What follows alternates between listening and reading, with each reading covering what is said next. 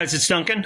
Just letting you know about our Little Giant Lager, a new lager we have on tap. We've been doing a series of them. We have Pilsner. This guy will have a California Common and a Maibach eventually. But the Little Giant Lager, it is a session beer. It's only about 4% alcohol. Session means it's relatively low in alcohol, so you can drink more than you normally would, maybe. Base malt is all Vienna, which has a nice toasty character. There's also some little bit of dark crystal in there. Give it a little bit more color. Hops are all Saaz, a noble German hop, or a Czech hop rather. So it has a nice sort of spicy character to it as well. So for being a low alcohol beer, it's very clean.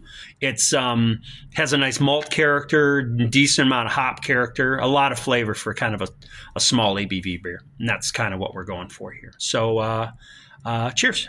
Bye-bye.